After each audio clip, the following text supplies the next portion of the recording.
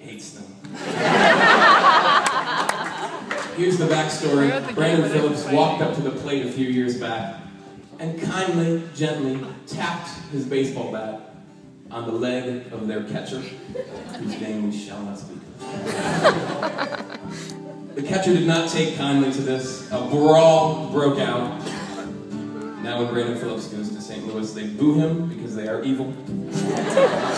And when their catcher comes to Cincinnati, we boo him because we are awesome.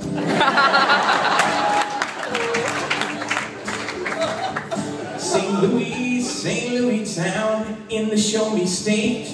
Your catcher doesn't like it when Phillips is at the plate. He says it's 'cause this one time he got touched in the leg, but it's really 'cause his wife let Phillips get to second base. Hear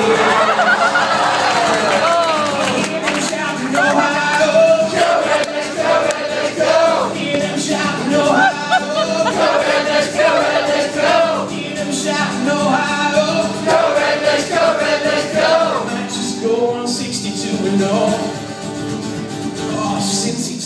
Cincy town, dare to dream with me.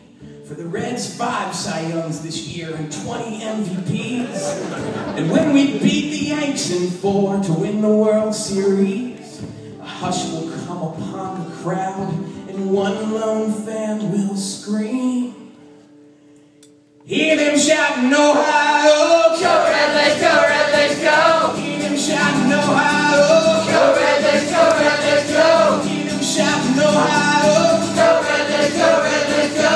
Might just go on 62-0. Hear them shouting, Ohio, go Red, let's go, Red, let's go. Hear them shouting, Ohio, go Red, let's go, Red, let's go.